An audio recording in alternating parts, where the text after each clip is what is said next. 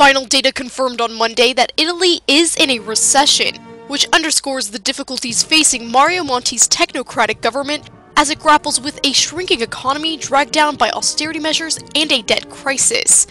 Italy's economy shrank 0.7% in the fourth quarter of 2011, following a 0.2% decline in GDP in the third quarter. Monti, who rushed through a €33 billion austerity plan in December and is now working on reforms to boost growth, is due to meet Germany's Chancellor Angela Merkel on Tuesday for talks in Rome. Germany's economy contracted by 0.2% in the fourth quarter, but analysts are expecting Europe's largest economy to pick up steam again this year, while Italy is seen lagging.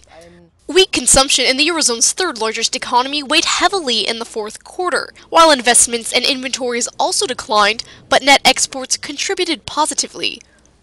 Italy's National Statistics Office, ISTAT, said GDP fell 0.4% year-on-year in the fourth quarter, revising a preliminary estimate of a 0.5% fall. Monti's austerity measures, including spending cuts, tax hikes, and pension reform, are aimed at balancing the budget in 2013. The critics say they will weigh on Italy's already chronically low growth rates.